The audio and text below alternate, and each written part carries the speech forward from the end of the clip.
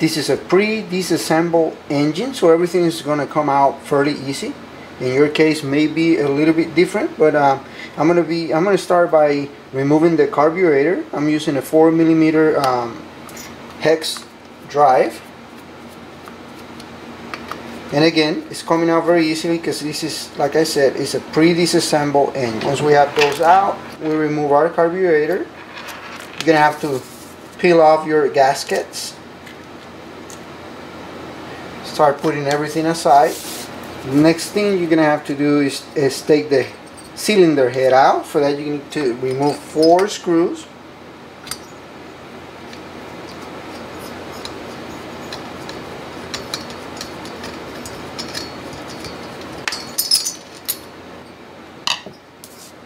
Once those are removed, you just pull on your cylinder head. Watch out for the cylinder. You're going to try to extract the 4 screws. Not to lose them, I'm going to put them on this magnet tray. There's a gasket right underneath. We're going to replace with new gaskets. Next step is we want to split our crankcase in half to be able to have access to the crankcase and a connecting rod here with the piston. For that, we need to remove these 4 screws in the back of the crankcase.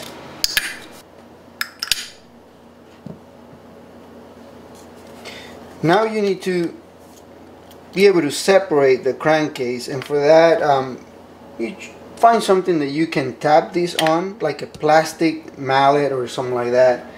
I'm going to be using the same screwdriver I had. Okay, again, this was pre-disassembled, so it came out easily. You may have to tap it a little harder. That leaves us with our crankcase with our crankshaft, connecting rod, and piston.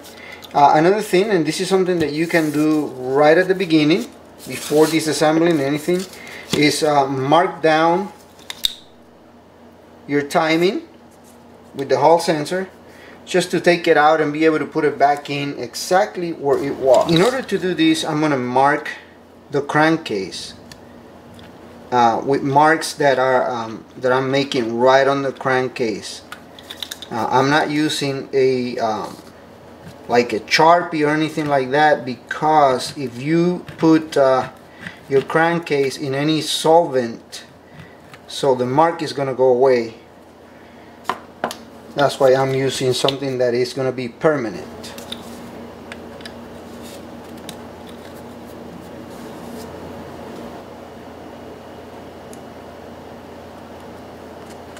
Now we need to take this shaft, which is the prop shaft, and for that you may need a special tool. I have one that's been borrowed to me. In this case, we're using a aluminum ruler that's been pre-drilled to be able to take this out. So you're going to use the same 4 of the same bolts you already took out from the engine, or 2 of them may be sufficient.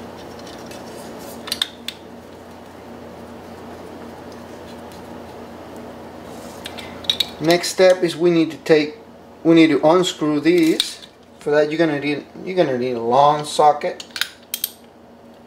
and this is obviously, it was pre-disassembled, so it was easy to take out.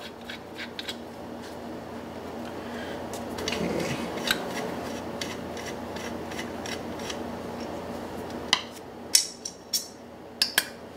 And now we have our prop guide or prop shaft out, and if you notice from factory here, there's no thread lock. Instead, there's a little bit of grease in there, so I can see there was grease inside of here. Now, to take the hub, the engine hub, we're gonna have to use a puller. For that, I'm gonna be using this tool, which is a power steering pulley puller. This you can get at your local auto parts store. Once we have the pulley puller in place, I'm going to start applying just minor tension. I can tell you it's already, you know, coming out. This was not pre-disassembled, so this is something I'm really doing actual time in front of you guys. Okay, I have found sort of like a aluminum extension that I put in there, and I'm going to continue with the extraction of the hub. Okay. Okay.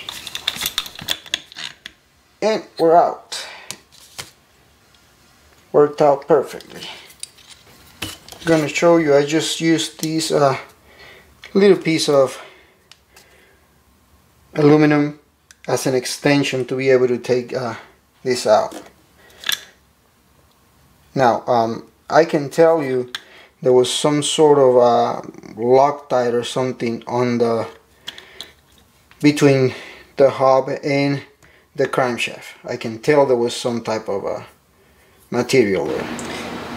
Once we have the hub out, we need to take this little thing out, which is called the Woodruff key.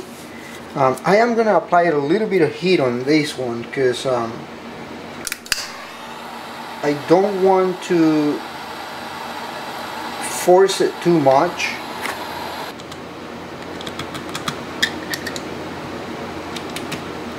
Okay, it's coming out. There it is. Okay guys, to take our crankshaft, I'm going to try to use the same crankshaft pulley pull that I used to take the hub out. See if this works. Perfect.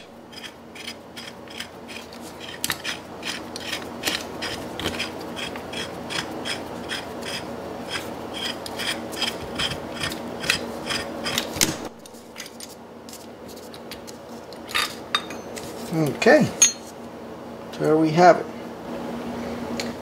Okay guys, I am trying to take the bearings out, and I have applied heat. I slammed this here. So far the heat hasn't worked for me. So what I did, there's a spacer in here. What I did is I tried to move the spacer aside. Let me see if you can see that, so that I have access to tap out the bearings. I hope you can see that the spacer is kind of like moved inside, and I'm going to use the gap to try to tap out the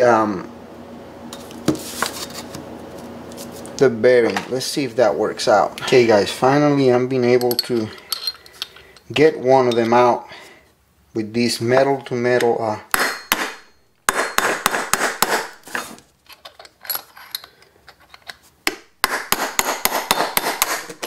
there it is.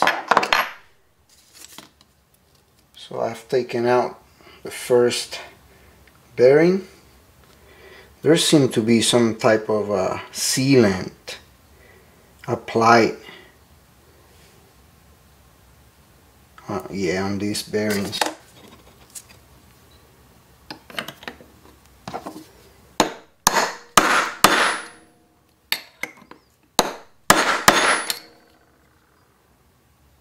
Finally, there we are. Yeah, there is what I believe is some type of lock sealer, or that's what I think.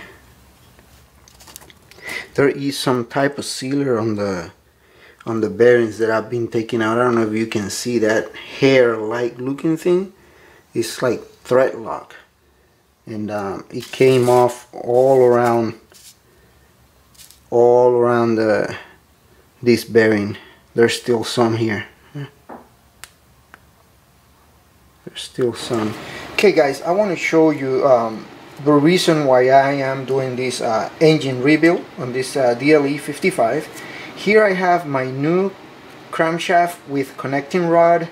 This is the old one that I just took out of the engine, and let me show you the difference between these two. I want you to listen to the rattling. This was evident when the engine was being flipped to be turned on, and after it was on you could hear some rattling. This is the new one. There is a little bit of play, but nothing, I mean nothing to be compared. You cannot hear that rattling here, okay? You can't. I would have to go very hard and to try to move it. Look at that. Okay, that's the reason behind this engine repair.